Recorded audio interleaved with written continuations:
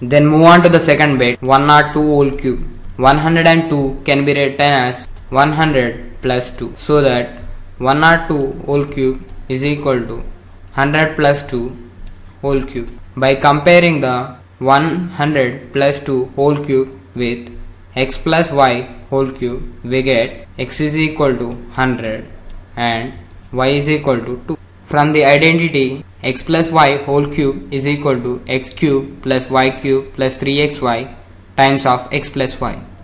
By substituting the values of x and y in the identity, we get 102 whole cube is equal to 100 plus 2 whole cube, which is equal to 100 cube plus 2 cube plus 3 times of 100 times of 2 times of 100 plus 2, which is equal to 10 lakhs plus 2 cube is 8 plus 3 times of 100 300, 300 times of 2 is 600, 600 times of 100 plus 2 is 102, which is equal to 10 lakhs 61,208. 600 times of 102 is 60,120. 600 times of 102 is 61,200.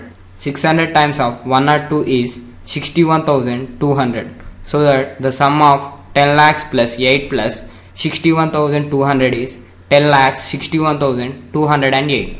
Therefore, 102 whole cube is equal to 10 lakhs 61,208.